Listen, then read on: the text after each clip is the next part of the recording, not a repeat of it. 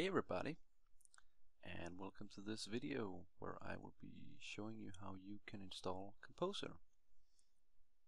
So first of all, what is Composer? Well, Composer is a dependency manager, as it says right here, a dependency manager for PHP, and you use it for keeping track of your libraries for PHP.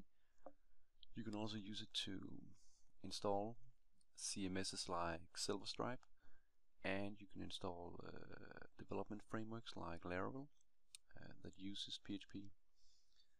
But first of all, we need to install this Composer thing, and I have entered the address getcomposer.org in Google Chrome, and we got to this page here.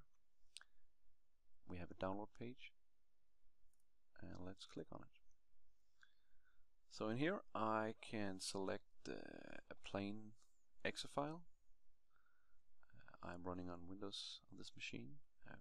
If you are running other systems, you can put this code into your terminal, and this will install Composer.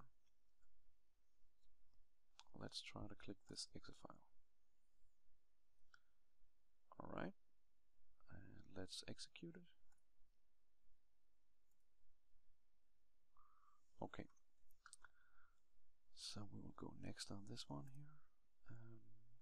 And in this box I need to select which command line PHP I want to use, and you can see here I have XAMPP running, so I will select that one.